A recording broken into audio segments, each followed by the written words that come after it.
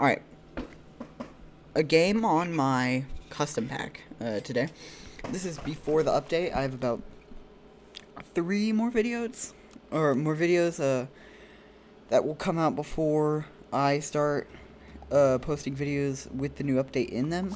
I'm still unsure about if I want to do any videos on the ranked mode that just came out in this update.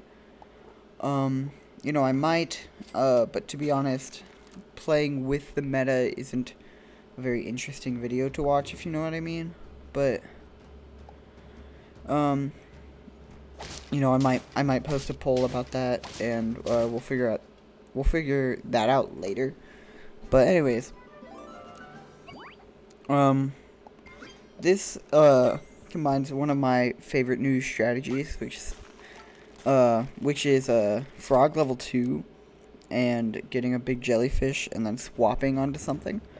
And it combines it with something I've been wanting to try more of for a while, which is the new Sabertooth. And I know I already did a video on new Sabertooth with emus specifically. But I thought, you know, I'd maybe give something else a try. So I was just playing around with it. This is actually going to originally be a video on a Spinosaurus, because I wanted to. Or I guess a Stegosaurus. Like, I saw its not new ability. I saw the way the ability was, like, doing really well.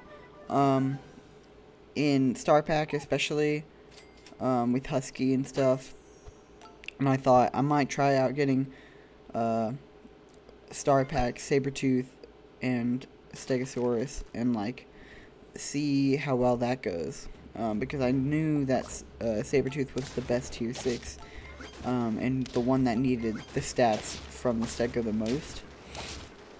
But it all kind of sparked from this one guy who had a Sabertooth in his second to back position, and a Stego in the back, I believe. Or not a Stego, a Spiny. And so, the way it would work is that when the Stego got hit, it would spawn, or when the Sabertooth got hit, it would spawn a 6-6 or 12-12 or 18-18, depending on the level, and when it would die, the Sabertooth would get buffed by the Spinosaurus, because there was nothing else to buff. And so I thought, how do I make this even crazier? And my first thought was making sure that all of the Spinosaurus I wanted to get would hit the Sabertooth. So, as you could see from that shop, just last turn, I have Donut in the pack.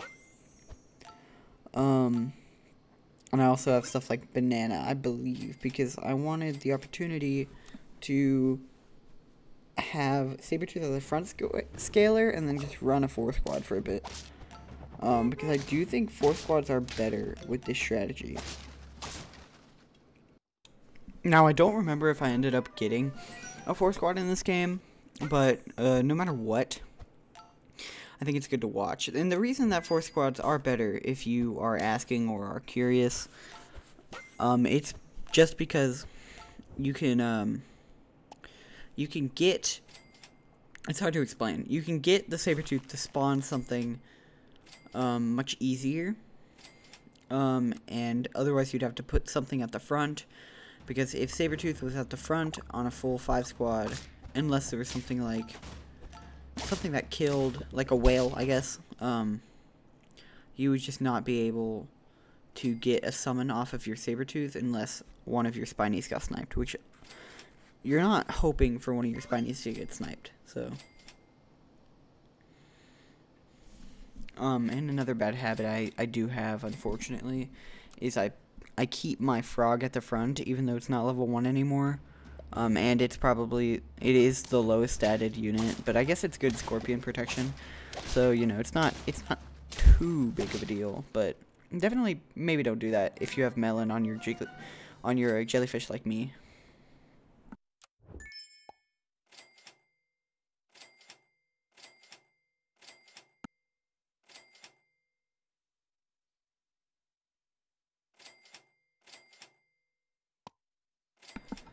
Here I'm just rolling out for the Sabertooth, and I do get it, but I didn't have enough gold to buy it. So, I believe I'm at 1 heart. No, I'm at 3. So, I mean, we're pretty set already. At 1 heart, it would have been a lot more scary, but we're just not at 1 heart. So, it works out pretty fine for us. And now we get the Sabertooth, and now we align it correctly by the donut on the Sabertooth, by a T-Rex. And I was thinking about how to make this work, and luckily I catch that the Sabertooth wouldn't have been able to work. And I realized that the thing that I'd been missing on this team was wide scaling on the Spinies, because after the Sabertooth dies, which is the core of this team, the Spinies just kind of have to fend for themselves, and they needed to be statted to do so, and that was what I was missing out on. And this is the first game where I actually did that, so if you're looking to do this game yourself, definitely pick up a T-Rex, which buffs the tier 5s and 6s, which are the stronger units, which is really dumb for them to make the ability, but, you know, I can't complain, I guess. It worked for me.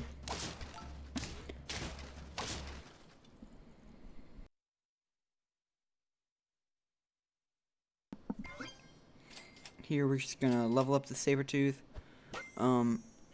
I was thinking that maybe Pepper would have been a good idea, or that Mushroom would have been a good idea on the Sabertooth. I wish Mushroom Seagull would like not affect the Sabertooth at all, but Mushroom Seagull like is probably the worst case scenario for Mushroom Seagull like a Sabertooth is, because if you mushroom a Sabertooth and it spawns something that will also get the mushroom with the Seagull, so it's not worth it to run, even though I had that idea. Like, it's just not gonna work unfortunately. But here you can see exactly what I was kind of wanting to happen this whole time, which is just Sabertooth runs through every big unit on the team, and then the Spinosauruses finish it off for a pretty easy victory. Pretty comfortable too. Definitely, if I had to give any tips for if you're trying to run this team, definitely make sure to buy those T-Rexes, because if you don't, your team will get no scaling. You don't have to buy 2 like I did. 1 level 2 should do you good, and put it at the front, and then buy another Spiny. You could. I mean, maybe I'm stupid, and that's not the best thing to do, but you know, it's whatever. And Spiny, for this specifically, it's actually sad that they don't give health, or they don't give more health. But anyways, it's gonna cut out here, but hope you all have a good day, guys. I'll see y'all later. Bye-bye.